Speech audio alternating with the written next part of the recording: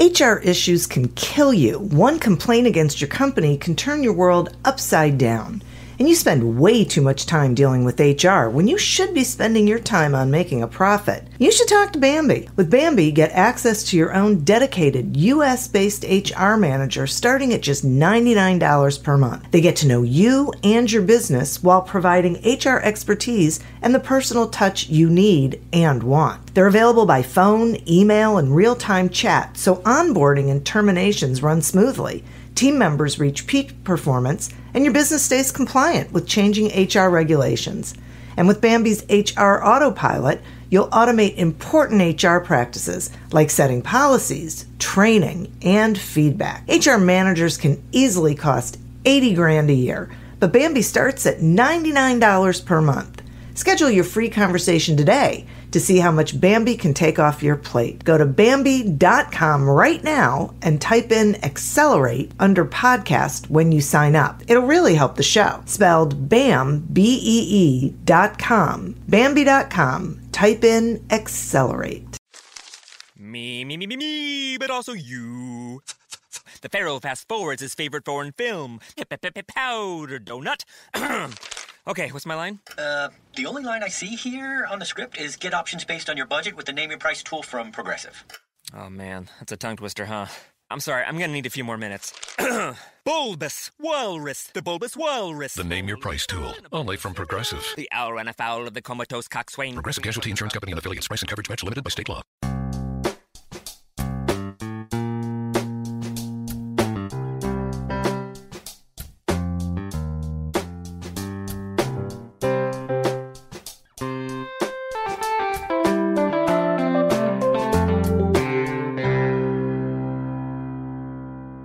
Welcome to Accelerate Your Business Growth with your host, Diane Helbig.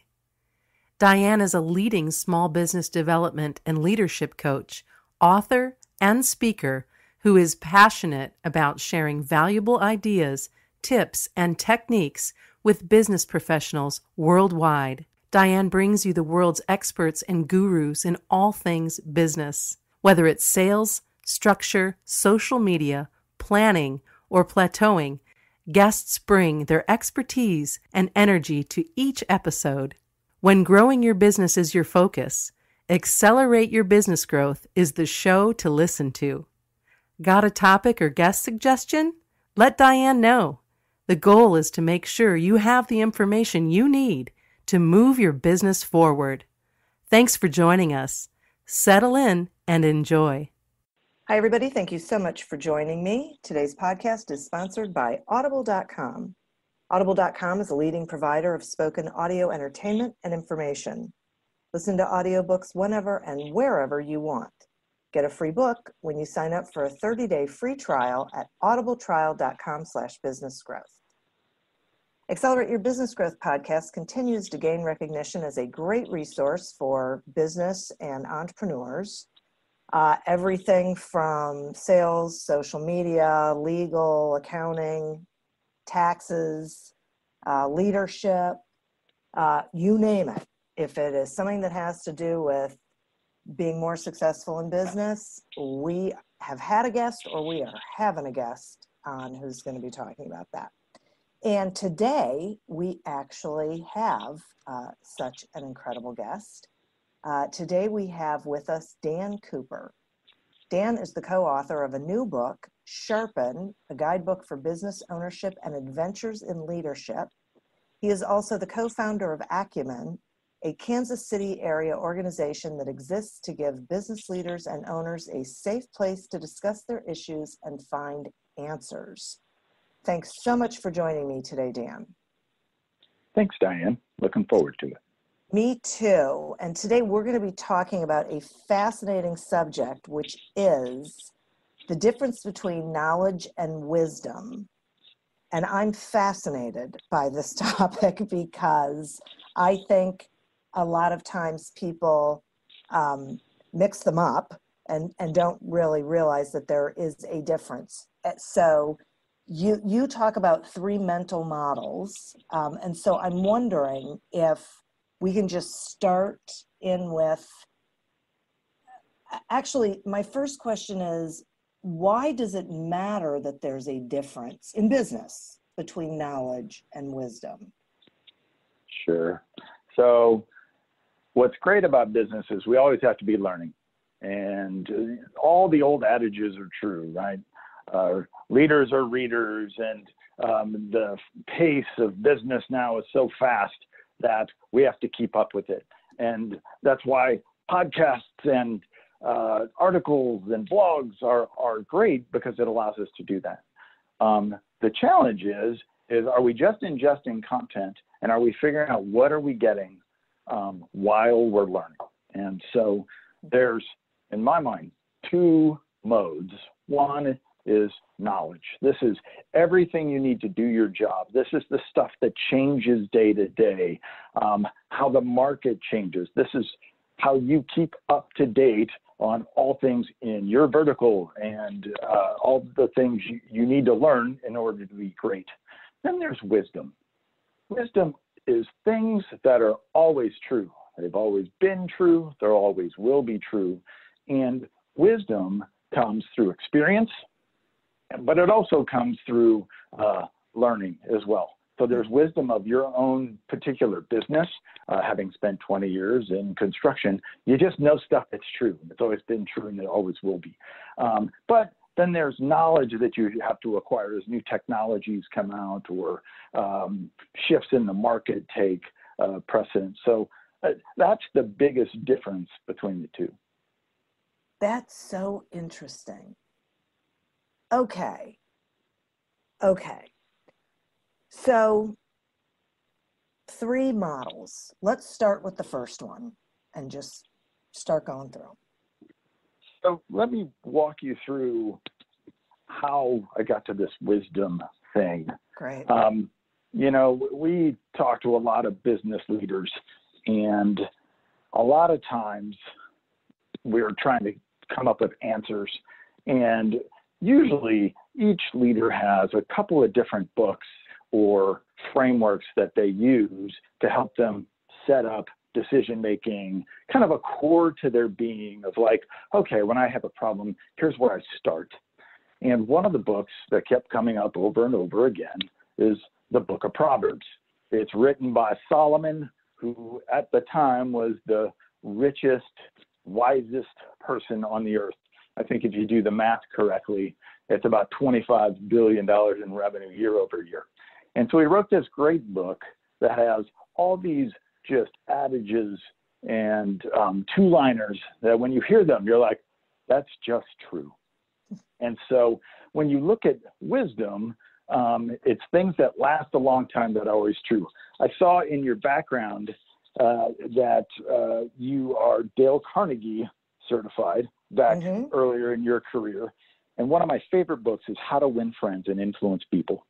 Me too. It was published in 1936. And so that's 75 years old. So how do books like that last that long? Well, it's because it's full of truth. And so same thing in Proverbs. The other thing that's happening is we are all so busy with so much information. And there's a bit of sexiness to trying to come up with something new. And one of my favorite quotes is by the other half of Berkshire Hathaway, Charlie Munger. And he said that it's remarkable how much long-term advantage people like us have gotten trying to be consistently not stupid instead of trying to be very intelligent. And so we're running around crazy. And a lot of times we just don't take time to think. And that's where wisdom comes in. So where are these principles that are true over time that can help kind of set us straight and lead us when we're having hard decisions that are full of emotion and lots of detail and complexity? So that's the setup. Is Proverbs is one book in a series of all sorts of books we can choose. But for Sharpen, that was the one that had come up. So we did a research project, and we went through and we took all of the Proverbs and we put them into buckets with a lens of leadership. And you started to see trends and themes over all of these things. So that's where you take old ideas and then you have to find new models that fit the truth. And so that's what we've done.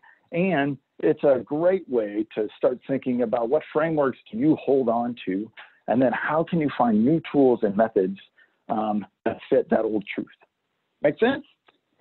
It does. It makes a lot of sense. I want to learn more about this, taking old wisdom and creating new tools and, Sure. like, okay, so it makes sense to me. And how do people apply this then? All right, so let's start with that first model. Okay. We all have to make big decisions. And what we have found is deciding what to do is the new hard. How to do it, it's actually pretty easy. We're all professionals at that. There's the internet. Google actually is a wonderful how finder. And no matter what you're doing in business, you will try to figure out how, or you'll try 10 different ways.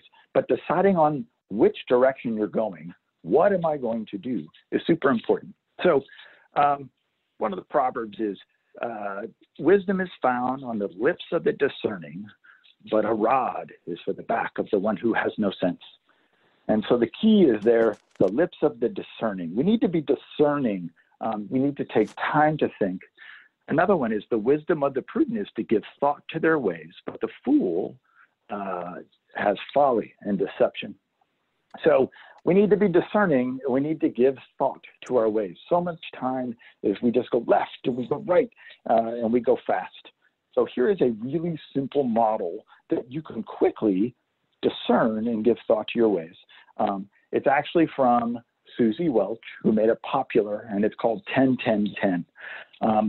A lot of times there's a lot of emotion in decision making. And so the 10-10-10 is basically puts a time frame on how you would live with your decision. So as you look at something, you'd say, okay, how will I feel about it in 10 days? How will I feel about it in 10 months? And how will I feel about it in 10 years? So we're writing this book, and we were up against a deadline. And one of the options was to push it back in order to finish up some stuff, to really make it a hardback versus a paperback. We had all this stuff, and we could have pushed it out quickly. And so we used 10-10-10. So in 10 months, will we care if we pushed our deadline back 6 months? Maybe. And how about in 10 years? Well, no, in 10 years, I'm going to want to have something I'm really proud of, that we put out the best product we could. And so by putting it in a time delineation and then looking out into the future, it took away a lot of the but we need to get it out. We promised people that it would be out in the spring, and now it's going to be out in the fall. And it made it much simpler. The second piece of 10-10-10 is then a value driver. So not only do we have time, but we also have values. Would I make this decision 10 times? Would I make it 100 times? And would I make it 1,000 times? So there are times when, 8 out of 10 times I might do that.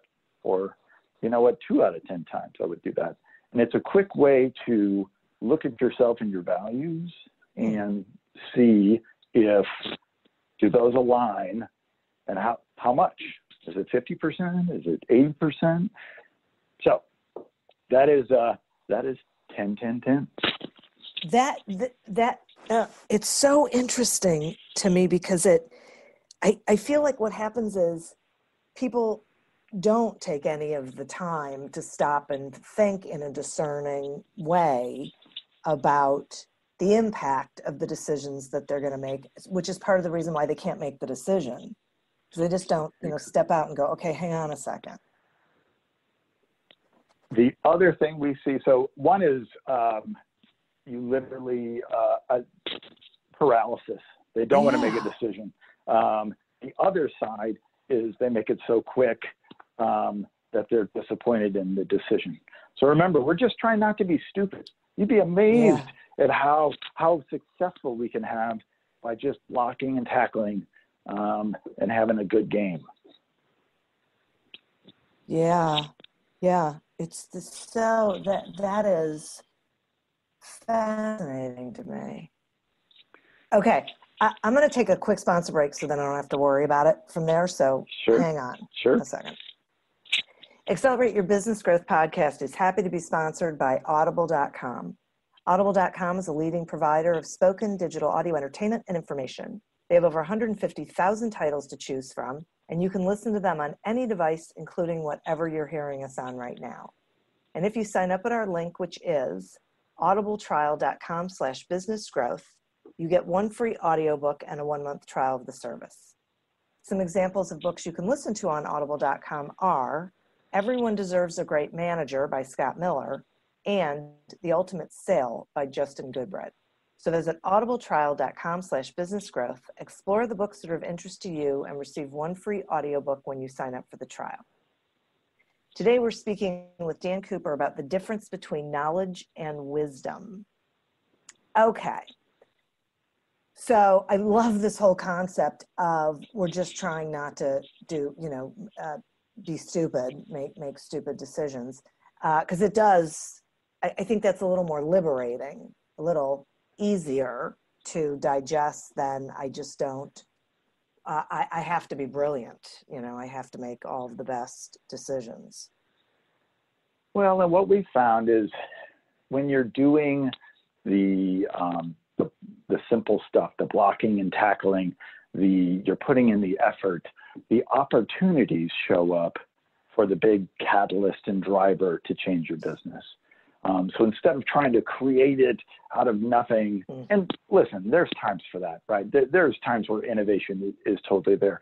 But in the daily grind, you're trying to create opportunities through the good work you do versus trying to make it up every day and be so awesome. Your word liberating is a great word. It gives you the option and opportunity to do great work and then jump on opportunities when they show up. Right. So I have a question for you that I've been sort of struggling with, and I'm just curious about your viewpoint. We went through this period, I'm not sure we're out of it, but I know we were in it, about you have to be disruptive.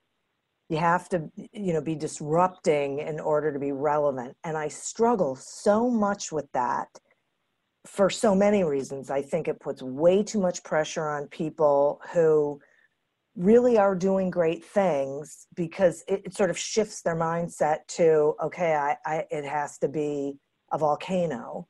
And it feels to me like part of what you are talking about is making reasoned decisions that positively impact your business and not necessarily going with the latest craze, for lack of a better word.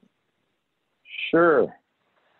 So it's funny. So I call that the sexy show, right? Disruption, innovation, creativity, and then you see faces of Elon Musk and, just all of these visionaries and, except I run a construction company or I run an AC company or I have a service-based company.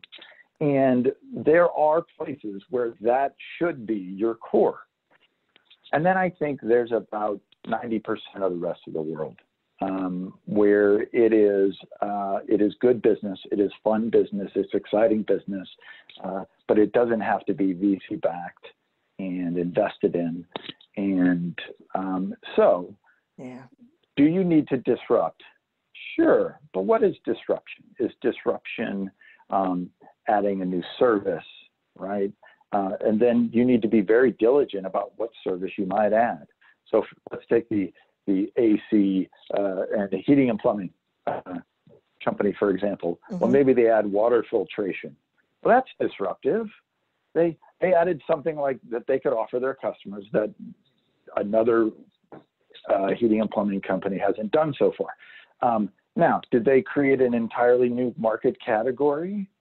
No. So I think there are levels of disruption, and it needs to be within your circle of competence.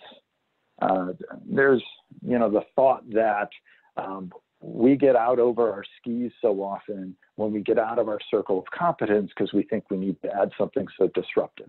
Yeah. But if I know a lot about something, why don't I tack something on that's within my sphere or a little bit outside it, but it makes sense, versus, hey, we're going to make a left turn and we went from a marketing agency to, I don't know, something silly there. Now so I think a lot of times people are like, well, we do heating and plumbing today, but we're going to turn into a sanitation company. And you're like, Right. what? Yeah. What? No. Okay, what, take 2 steps. And the other part of disruption is I think the market moves a lot slower than the news cycle does. And so you can be too disruptive. And I've been in the too fast to market problem. So I think we could all slow down a little bit and create a lot more healthier, profitable businesses. Yeah. Yeah. Great. Thank you. I really appreciate that a lot because, and I think the listeners will too, because I just feel like we're in this weird place where the messaging is, it conflicts with the vast majority of small businesses that are out there and where they should be focusing their energy and whatnot. So thank you for that. So model number 2. Yeah. So number 2 is WW blank D. Now I know everyone's ears just raised up because what does that make you think of? Well, it makes you think of the bracelet, doesn't it? Sure. WWJD. And of course everybody's like, oh, it's about to get awkward. The guy's going to say Jesus. But here's the thing, is that actually is a really good model. And we do it all the time, even if we don't think about it. So I heard it once. I've heard it 1,000 times. I just want to create a mini Berkshire Hathaway. Yeah, don't we all? Don't we all want to do what Warren Buffett did? Like, wouldn't we all want to take a couple of companies and blow them up and have cash that just compounds all over? But what they're really saying is, what would Warren do? And then who I am and where I am in the market and the time and the place, how would I do it? And so really this WW blank D concept is when you're in a challenge, you can take someone else's skill set, values, and strengths and try it on as, a pair of glasses and say, okay, how would they look at this problem? This happens a lot when there was a super strong founder and you're the next person up in line. This happens a lot when a lot of times family members, well, my dad would have. Okay, so that's a lens. And it's a fabulous way to quickly go through a challenge and look at it with, perhaps, I'm not a finance person, so who's a finance person that I know and how might they think through this problem? And it's a really quick way to get out of your own head and use someone else's wisdom and start tackling a problem. That is great. Wow. So yeah, boy, go ahead. Couple of challenges there. You're still you. So you have to put it through a filter. It's a really hard when you have to, when you think you should do exactly what that person should. They were born in a different time. They have different backgrounds and experiences. So you still need to put it through your filter. But it is a wonderful way to step out of it. So you just need to watch for that one kind of yellow flag. Yeah, that makes a lot of sense. Wow. It's there's so many things I like about this is it's so relatable, like I'm listening to it and I'm thinking, yeah, totally get it. Could see how I could implement that, could see how that could help me. So I can see the listeners doing that, and it's easy to absorb. It doesn't feel like it's something that it is like where you have to make a big shift to another way of thinking or another mindset. It's funny when you're sitting across, in a coaching session, or you're talking to a group of entrepreneurs or business people. The main thing they just talk about is time and complexity. Mm-hmm. You should fill out a 3-page form to talk about how you're going to make your decision. And their eyes glaze over, and they're literally like, listen, I'm never going to do that. Like, I know I should. It would make me a better leader. Guess what? I'm not going to do it. Yeah. And so a lot of these models are for, okay, how can you then take 30 seconds, take 3 minutes, take a meeting with everyone brainstorming and think in a different way. So it's a quick hit, but it's also extremely impactful, knowing that they're not going to always fill out the giant reports that they should to help them come to a final decision.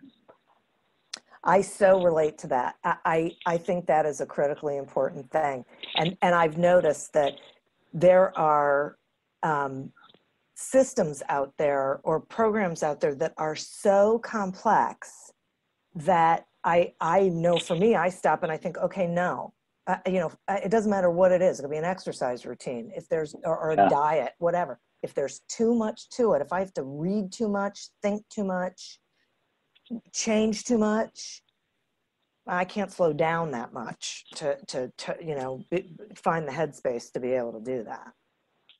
Isn't that funny how we're all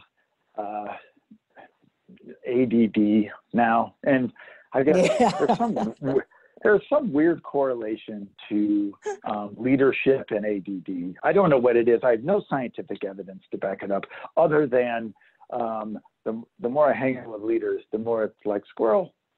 It's so true. Absolutely. I can't tell you how many people will say to me, I think I have ADD. And I say to them, yeah, we all do. Move on. It's just, this is a thing.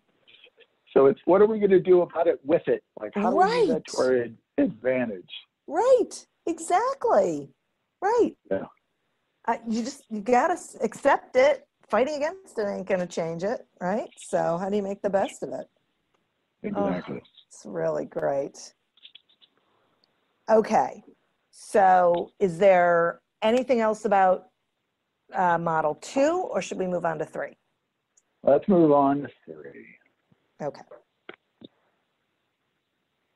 So this is called Fetch. It's called It actually Fetch? comes from Fetch, from Dr. John Townsend. This is about frustration elimination. 98% of all problems that we talk to leaders about are people problems. Yes. People, we're all messy, we're all broken in our own special way, and yet we can do amazing things if we're led right. And so the proverb is, whoever spares the rod hates their children, but the one who loves their children is careful to discipline them. And the point is, hey, leaders, stop avoiding it. Stop kicking the can. Stop being okay with your C player.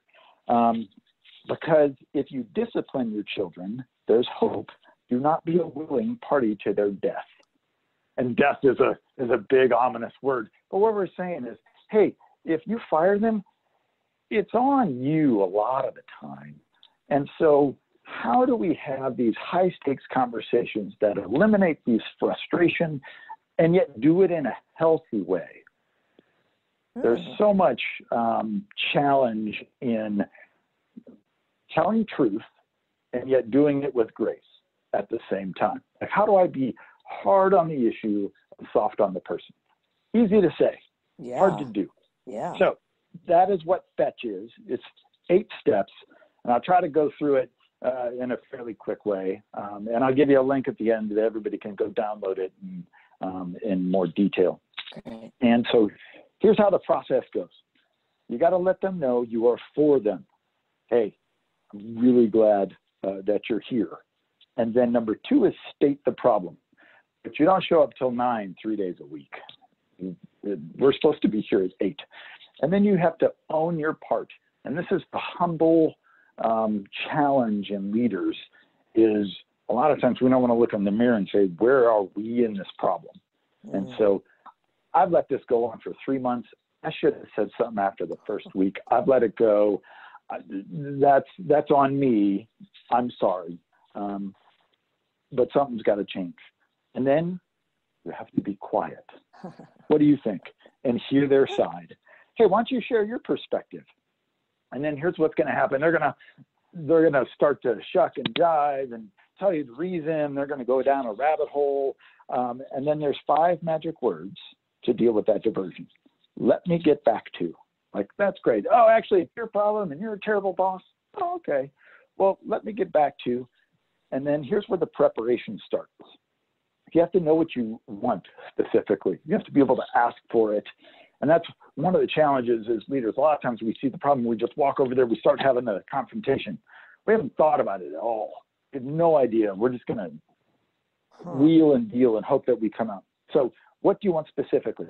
I need you to show up at 8 o'clock, 5 days in a row from here on out. And then number 6 is give consequences if needed.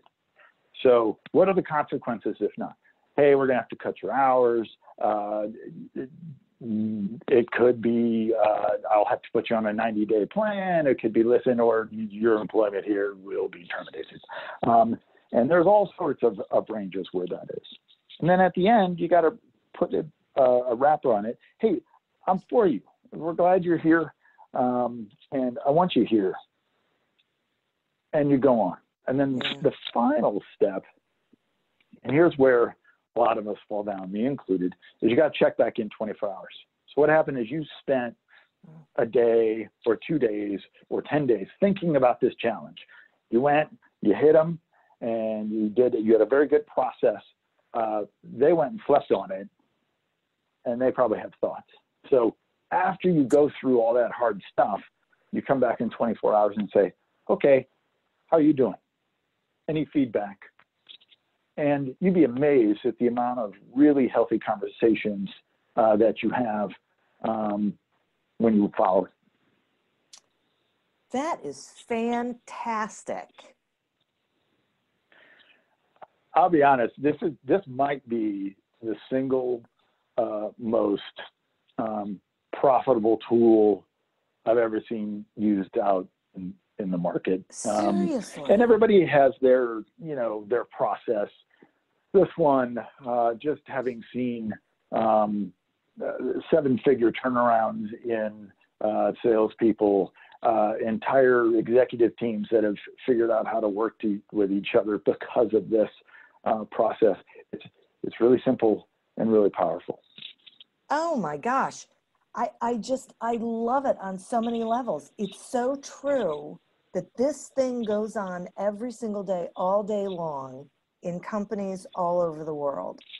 And it's this massive avoidance thing. And I just, like, every step of that is so great. I especially love the follow-up in 24 hours because they've had time to think about it. That never would have occurred to me.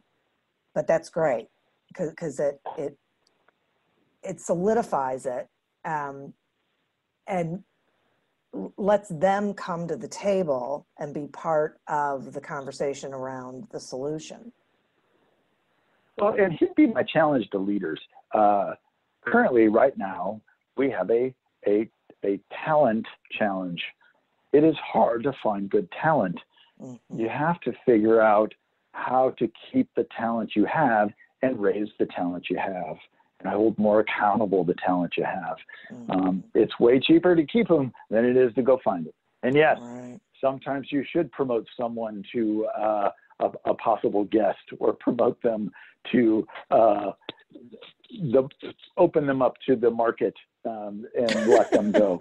But it's really, really good when you don't.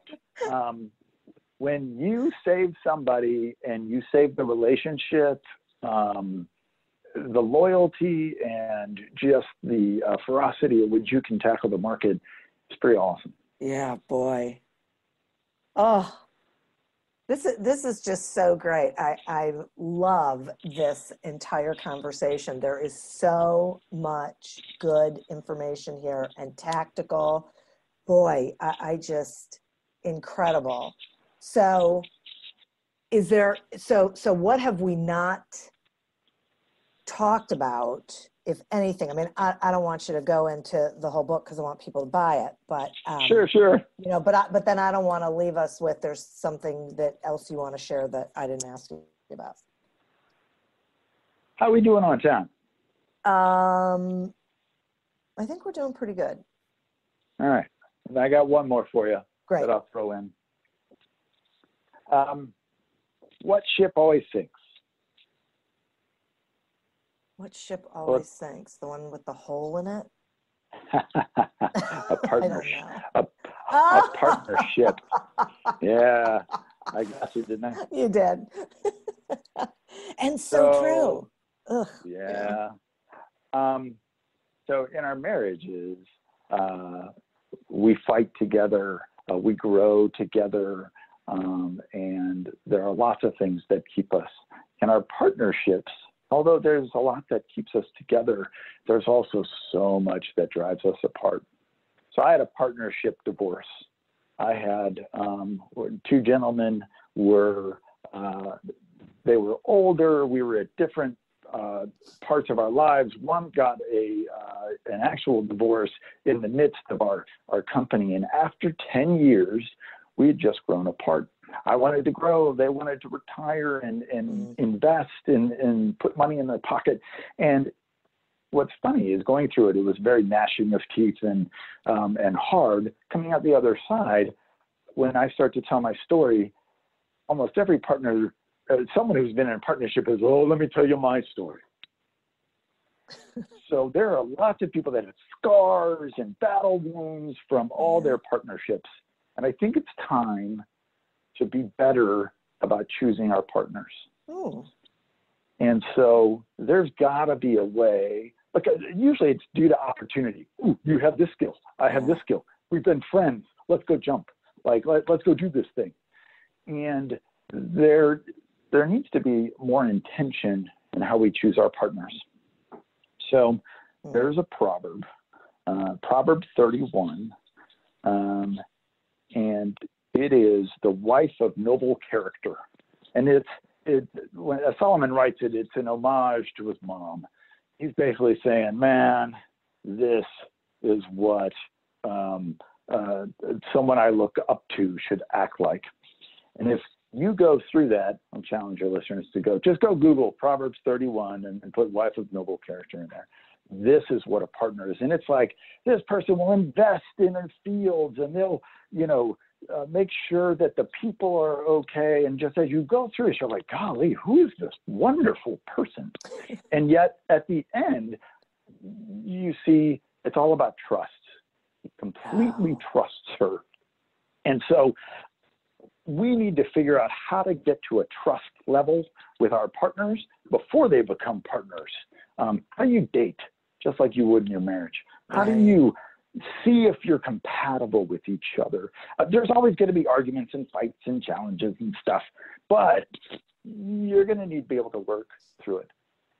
And this is the one thing in business that what got you here will get you there.